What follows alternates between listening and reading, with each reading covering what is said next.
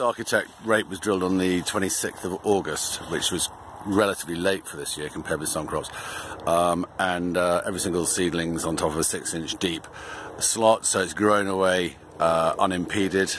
We've put no nitrogen on here, which would probably be in about 15 pounds a hectare. We've put no fungicide on here, that at this stage would be probably about 10 pounds a hectare.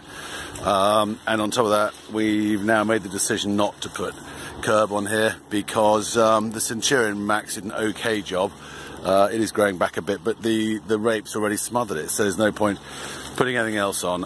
So it's already saved us about 70 pounds a hectare for a £6 dose of AminoA FLO, and this afternoon we're putting on 5 litres of foliar urea mixed with 1 litre of AminoA FLO, which goes straight out of the spray nozzles right across the crop. We're not looking to use dribble bars and miss the foliage. We're literally putting it straight on right across the entire crop.